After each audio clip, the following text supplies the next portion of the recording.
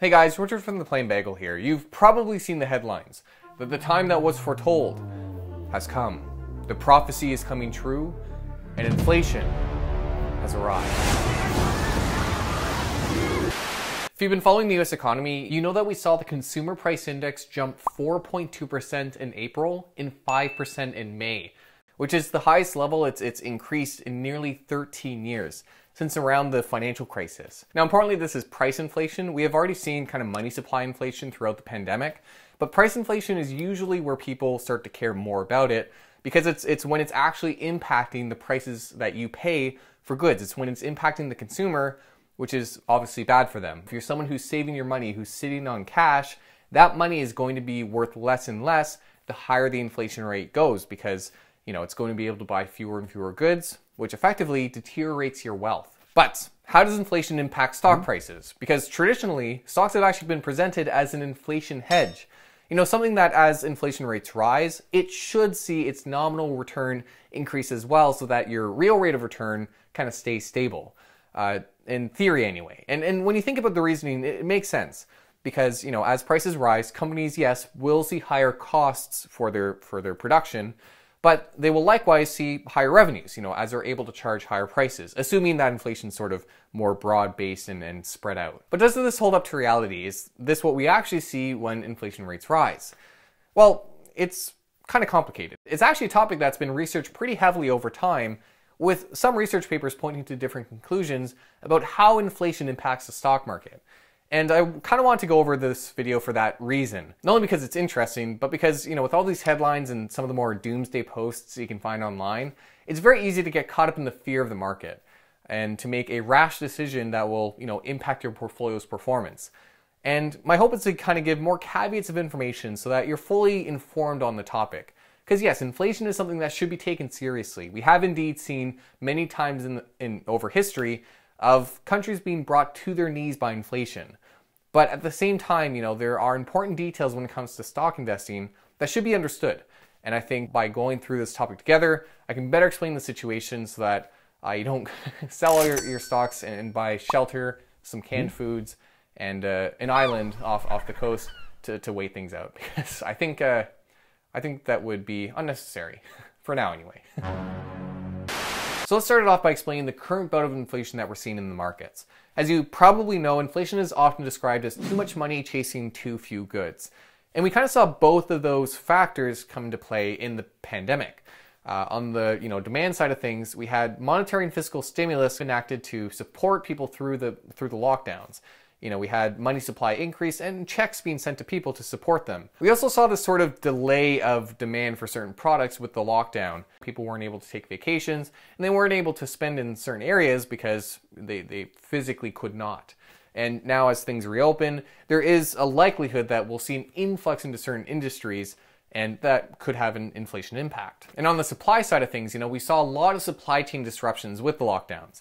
You know, transportation was restricted, certain borders were shut, and, you know, with some manufacturing facilities being closed down, that obviously would have sort of an impact further down the supply chain in many industries. Now, inflation is often presented as a sort of neat average figure.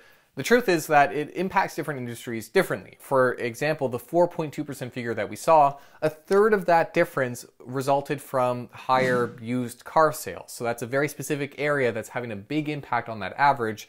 And likewise, while a lot of reports focus on the consumer price index, it is just one measure of inflation and has its own limitations.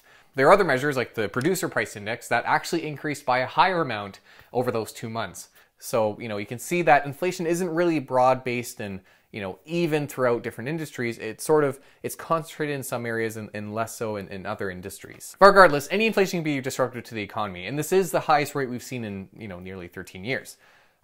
Although we have kind of seen sort of mixed messaging about, you know, the severity of the situation. We have seen kind of the official stance that this is transitory, that, you know, we've had the Federal Chair Jerome Powell and the Treasury Secretary in the US, Janet Yellen, both saying that, you know, this is something that's simply resulting from the economy shutdown and demand being brought forward that will pass. You know, this higher inflation will ease as things return back to normal. And there is some evidence that could be the case. You know, if you look at trend lines, for example, It does seem that inflation, dipped down to very low levels during the pandemic, and that this could simply be returning to the trend line. On the other hand, we do have a lot of people concerned that this could be a sign that the economy is overheating, that perhaps the stimulus that we saw was too much, and that this might just be sort of the beginning of the snowball effect of inflation that we might see with the economy. So what does this inflation mean for the stock market? Well, it's tough to say. It's still early days. We did see an initial negative reaction, but in June, when the numbers came in higher still, the markets didn't really move. In longer term, it's difficult to know, what the impact will be. Because if this truly is temporary, we likely won't see a meaningful impact from such a short bout of inflation. So it's tough to draw conclusions over such a short time period when we haven't really seen everything play out. To better understand the relationship between inflation and stock prices, really the best thing we can do is look historically, look at the past and see what happened. And some research papers have kind of come to conflicting conclusions about the relationship here. As an example, there's one paper by the Institute of Research Advances titled An Analytical Study of the Effects of Inflation on Stock Market Returns that found that different stock markets within different countries had different relationships. But in the US, a rise in inflation rate was shown to have a negative relationship to real stock returns in a 1982 paper titled Inflation in the Stock Market, with the author focusing their research on the 1970s, which is one of the most widely referenced periods of high inflation in the US. From 1969 to 1981, the average rate of inflation was 7.8% in the US, which easily outpaced stock market returns, meaning that while, the dollar amount of your portfolio was increasing, the real value of that portfolio had declined. You were actually losing money by investing in the stock market. And while there are a number of reasons why inflation has this negative impact on stock returns, even though companies are able to charge higher prices, there are three I want to highlight that explain it really well in my opinion. And as you'll see, these factors impact different types of companies differently. And we'll touch on, the types of stocks that will likely suffer more heavily during a high inflationary period. First of all, companies can simply become pessimistic during high inflationary periods. The truth is that inflation is messy. It impacts different areas differently and can really distort operations for a business. There are friction costs that come with, kind of changing prices and things like that. It distorts debt arrangements, and there is, of course, this higher uncertainty for the business that perhaps their input costs will increase faster than their output costs. Even though that might not occur, there's more uncertainty when inflation is more volatile. So for many businesses, this can make them more pessimistic and less willing to expand, to hire more employees, and to possibly pursue more aggressive projects, which can therefore impact their stock returns as they pursue growth less aggressively. Secondly, as we kind of mentioned earlier, holding all else constant, inflation has a negative impact on investment returns. We have that relationship where you take your nominal return and you take out the inflation rate to get your real return. So if you hold, the variables constant, higher inflation is usually bad. And this is especially true for dividend stocks. A lot of investors buy dividend stocks for their yield, for the percentage dividend they pay out relative to the stock price. So when that yield is, say, 4% and inflation rises to 2 or 3 or 4%, it becomes less valuable. All of a sudden, you're not really making any money from that dividend yield. So investors who buy stocks just for that yield are going to sell out of the area if that yield doesn't adjust to accommodate for inflation rates.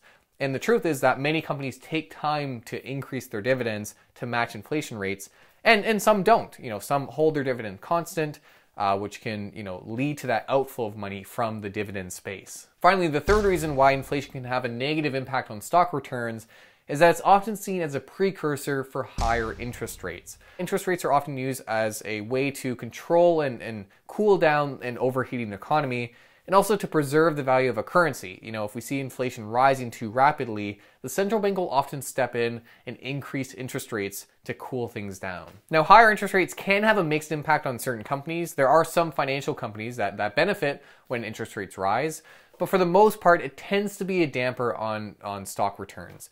Because when you think about it, it's essentially leading to more costs for companies. If a company borrows money, to finance certain projects, all of a sudden that money that they're borrowing becomes more expensive. On top of this, higher interest rates can make stocks less attractive for investors, which can lead some to sell off in the area.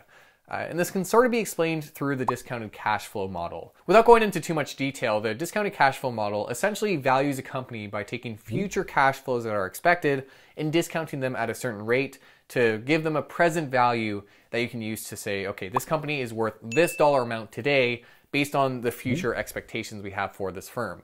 But the rate you discount these cash flows at moves with interest rates. So when interest rates rise, it discounts these cash flows by a larger amount, which makes the present value of the company lower for those same cash flows. And it's sort of the reason why we see growth stocks more heavily impacted by higher inflation rates.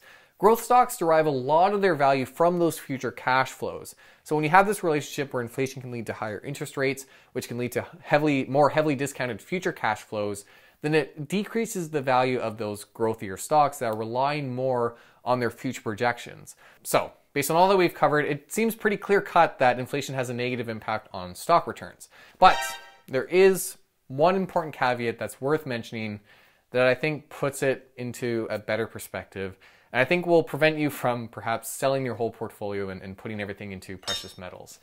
Because it does appear that to some degree, stocks are an inflation hedge.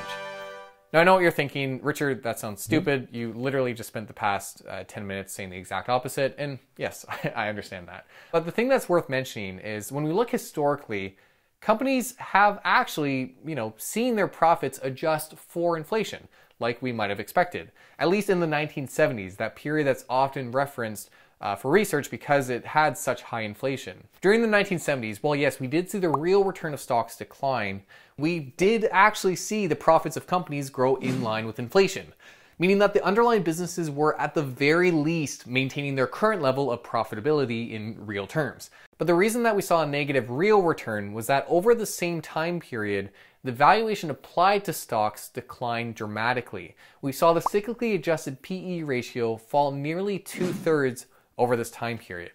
Now, for some people, that might not mean much, but essentially what it means is that investors were just more pessimistic about stocks. So per dollar of profit from the company, they maybe used to pay $10 per dollar of annual profit from the company. Now they're only paying $5. You can sort of think of it as someone wanting to pay $500,000 for a house one year, but then the next year they're only willing to pay $400,000 because maybe they're more nervous. They don't want to risk as much money, even though the house itself hasn't changed. Now, that's not to say that the pessimism wasn't perhaps justified.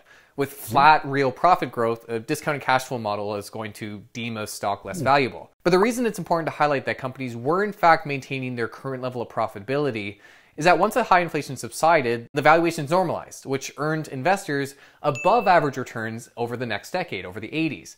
So what does this mean for the current situation that we're in? Well, it's impossible to predict the future. On one hand, this could all be temporary, in which case we don't really have to worry about it. But on the other hand, we are starting things off in a pretty high valuation environment where there's a lot of room for a downside correction. And if we do end up seeing longer term inflation, it does appear that it would stint company growth, which sucks. But hopefully I've demonstrated that over the long term, as in 10 years and longer, things do seem to even out. Stock returns do tend to make up for lost time. So hopefully this is enough to give you a bit more, solace with the current environment that we're in.